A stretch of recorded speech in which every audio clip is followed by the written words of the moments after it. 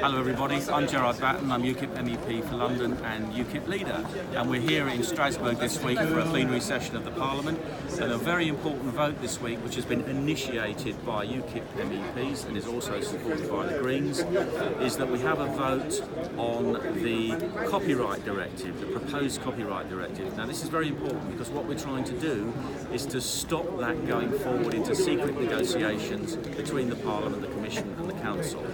We have requested a vote so that this directive actually comes before the Parliament so that it can be debated, so that amendments can be included, and so that it will then go to committee where further amendments can be included. This is very important because a lot of people think that this directive will actually close down free speech on the internet and on social media. So if you think that free speech on the internet is a human right, if you think that it should be protected, then it's in your hands.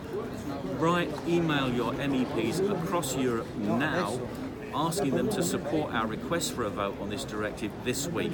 We think it's probably going to happen Thursday, but do your email straight away. Make sure you can tell your MEP, wherever you are in Europe, to allow this directive to be properly scrutinised by the Parliament, so that they can amend it or reject it outright when the time comes. Thank you for listening.